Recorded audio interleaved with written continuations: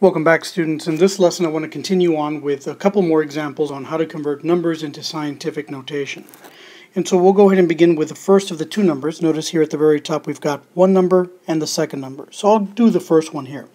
First I'm going to go ahead and write it and then explain how we do this. So 0.00002425. And so let me just write that one more time. 2, 5. And so the idea here, remember, is we first write down the number. The second thing we do is we go and then identify the base, which are the first three significant figures in the overall scientific notation write-up. And so just to remind you, the notation that we're looking for is the following: a number followed by a decimal and then two more numbers times 10 to some power of n. And keep in mind that the first three here are the first three significant figures that we're looking for. So if we look at the number here, the first three significant figures are these right here, the 2, the 4, and the 2. So what we'll do now is we're going to go ahead and place a decimal where we would like the decimal to be. Then we count the spaces between where we want the decimal to be and where the decimal originally is. So we count the spaces, and that's 1, 2, 3, 4, 5. And so we're going to find that the n in this particular number is going to be 5. Right? And since we went in a leftward direction, the number is going to be negative. So we'll go ahead and write the base again. 2.42 times 10 to the 5th power. And since we went to the left, the number is negative. So this would be the conversion for this particular problem here. If we go ahead and do the second number, we're going to do that now. Let me just erase this. And what we're going to get is the following. Okay, so we'll write this number again.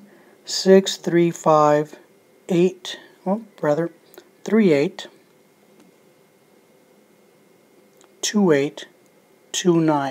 If you notice here, this is a very large number. So another way that we can determine whether the exponent is going to be positive or negative is if this is if it's greater than 1, this is going to be a positive exponent. Okay, and so we'll do that now. And so let's go ahead and find the base. Our base is right here at 6.35 because those are the first three significant figures, or the first three non-zeros. And so in doing so, we're going to go ahead and write the base one more time here at the bottom. 6.35, because our decimal that we want is going to be placed right here in this spot here. We know normally that the decimal exists over here at the very end. So what we're going to do is just count the spaces between where we want it to be and where it normally really is. So there's 1, 2, 3, 4, 5, 6, 7, 8 spaces. So this is going to be times 10 to the 8. And since this number is greater than 1, we know it's positive, but let's just go and check it the other way. It's going in the right direction, so this is definitely going to be a positive 8. Okay? And so this is the way you convert these two numbers into scientific notation. If we're trying to enter this number into the calculator, keep in mind that we are not, and I repeat, we are not going to enter a times 10. You could do it if you want to, but it could result in a slightly different error for you when you're entering the number. So what could happen is that you're going to get an exponent either higher than what you should usually get. So for example, in this particular problem, we expect that we're going to get an exponent times 8, right?